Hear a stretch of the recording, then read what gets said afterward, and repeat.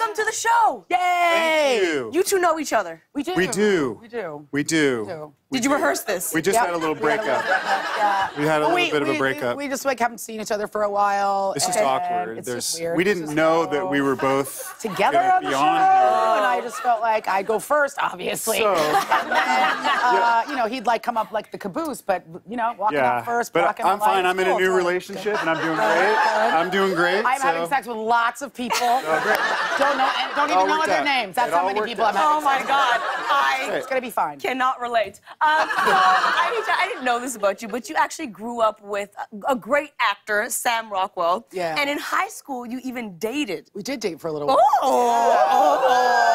Yeah. Were you as cool then as you are now? I am not cool. I will never You're be very cool. cool. It's so nice. No, Sam was cool. Sam was super cool in high school. Sam was like James Dean, like he's the kind of guy that wore like a full-length trench coat in like July. You know, He was the one at the resort, the three kids at the resort. That was him. He was that dude. He's always been that cool.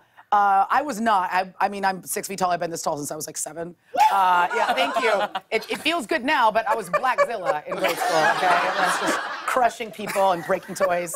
And he was a lot shorter than me. And I don't have this photo, unfortunately, but there's like the photo of us when we were dating. He has his arm around me, and I'm literally leaning. I'm like the shape of an A, because I'm just like he's here, and I'm like. But also that just was like the awkward prom photo, like he's so little. By the way, no offense to Sam, if he's watching this, like, you know, Sam, you're so awesome, and you seem a lot taller now that you're rich and famous. Yeah. Funny how that works. Funny how that works. Rob, what about you? Have you had any awkward date experiences? Let me see. I mean, I'm married now. No big deal, Aisha. No big deal. It's fine. You moved on so quickly. I just moved on super quickly. Is it even a real relationship? I don't know. But yeah, I remember when I first moved to LA, and this is like a hard town to date in. I mean, you guys know you're all single and weird. But I remember going out on this date with this woman, and by the way, edit this out because my wife shouldn't know that I dated anybody besides her. Yeah, no, for sure. We'll take it out. Take edit all this out. We'll edit it out. Yeah.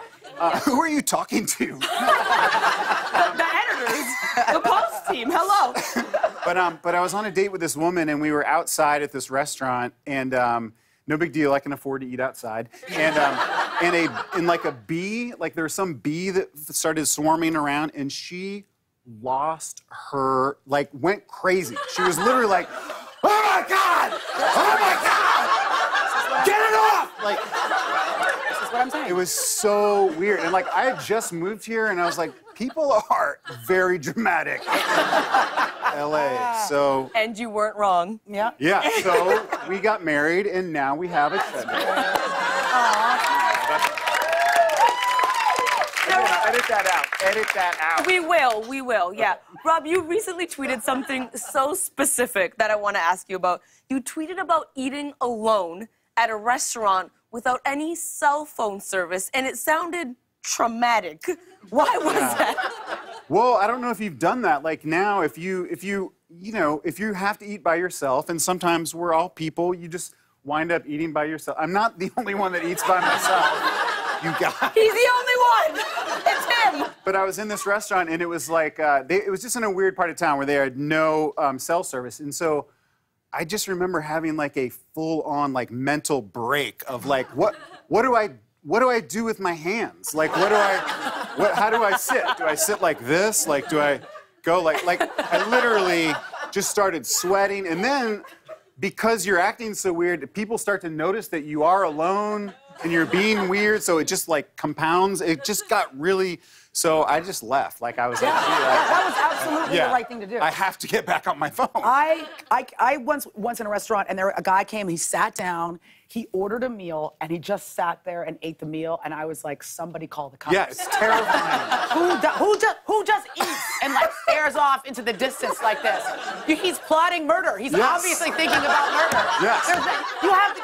It's not okay. If you see somebody just sitting and eating. Dude, like just like cordon off the area. Run away. Yeah. I got mad at him too. It's I was like, so scary. Just sitting there? Yeah. Same with movies. Like when I see someone go to a movie by themselves, I'm like, but I'll go to a movie by myself and I'll bring a bottle of booze in and drink it. Yeah.